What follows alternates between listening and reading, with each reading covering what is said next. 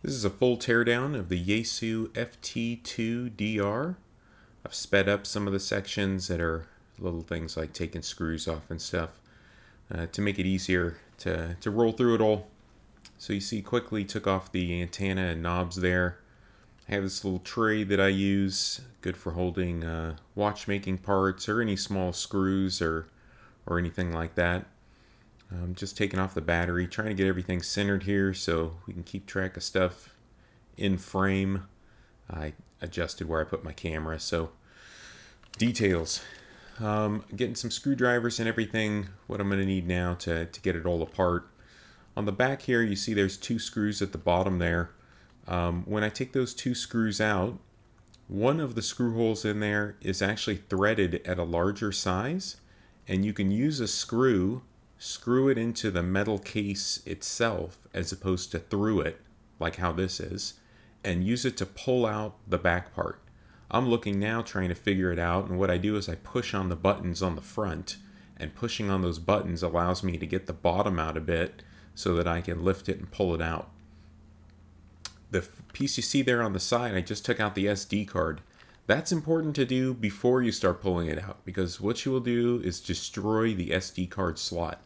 There's another person I saw that made a video on here that I think didn't quite catch theirs as soon as I caught mine. I was fortunate enough to watch his video, so I knew what was about to happen.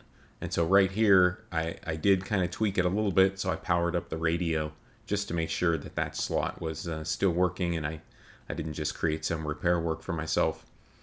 So I'm kind of looking at that, seeing what the plan of attack is. There's 3 screws that are at the white area where those buttons are that I'm going to work on taking out now. That was more than a little bit of a challenge. A hell of a lot tougher than I would have thought it was, and it's because I think the screws somehow galvanically bonded themselves to the copper plating below the gold.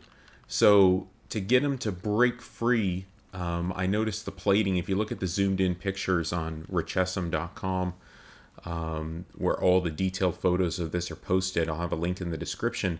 You'll see how the part on the PC board where those screws contacted, the gold plating's missing, and it looks like the screw somehow bonded to the copper below it.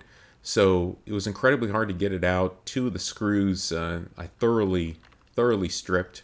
But for putting it back together, I just kind of turned them into flatheads, you could say, by pressing a flathead screwdriver in there pretty hard. So I was able to get the screws back in. But that was unfortunate. I was hoping this would come apart simpler than this. I've owned this radio for a couple years, at least a year minimum, and it's never experienced any kind of, bad temperatures or anything, so I'm not sure, or humidity, so I'm not sure why that happened. Although I do live in Texas, so perhaps humidity is relative. Right here, this little cable that I'm going to take out, there's a little white piece that flips up. I just ended up pulling on the cable. It's just a pressure fit, and so the cable pulls right out, and that's for the volume knob and the channel selector. So now we have the front board off, which is kind of the main processing board, and what I'm looking at now is this black piece on the back, this black plastic part. I was trying to remove it, but I decided there was nothing underneath it, so it's not worthwhile. Just took off the little gasket here. And then right here on the front, we're going to take off the LCD screen that's sitting on top there. So it's just 4 screws. There are a couple ribbon connections, and I would caution you, if you take this off, you'll notice how I can only lift it up so far.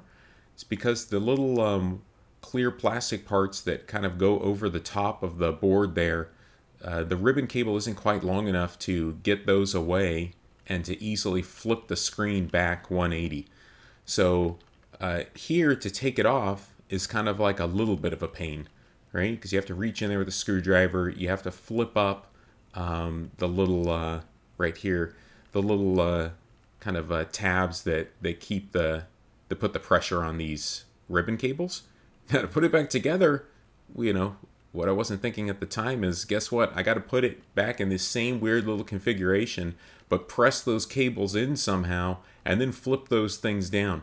So there's nothing underneath the screen here. It's just the backlight and that kind of big white sticker you saw there. So other than for teardown purposes here, or unless you have to replace a screen, you know, not sure it's worth the effort. Here there's a bunch of screws and some standoffs that are holding this board onto the metal chassis. You notice very quickly, what I noticed is, compared to the Kenwood that I took apart that you can see on the website, the THD74, there's just a lot fewer kind of sub-assemblies and pieces to this radio. And also how they connected the antenna, the SMA, to the circuit board here is really nice with a little screw. On the Kenwood, they soldered it, so to actually remove the board, it's a bit more of a pain.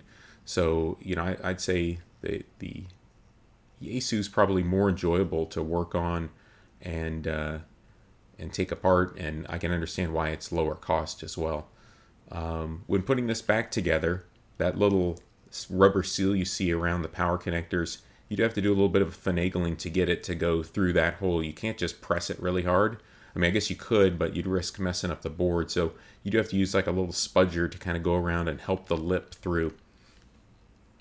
Just taking off kind of the final parts here, just to get everything out. I took out this little selector knob. The only piece I didn't take off the chassis was that SMA connector, because I was worried that unless I put it back perfectly, the little part where the antenna screws down to the circuit board, maybe that would be off by a little bit, and I might put some undue pressure on things. So I didn't see any value in trying to take that out and put it all back together, just to take the connector out, considering mine isn't broken. If you had to take it out, I think you probably grip it with some pliers to get it out of there.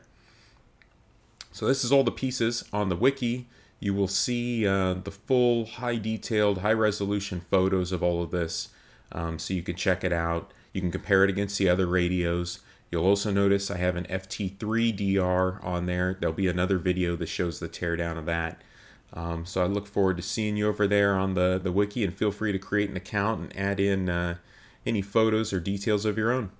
Thanks.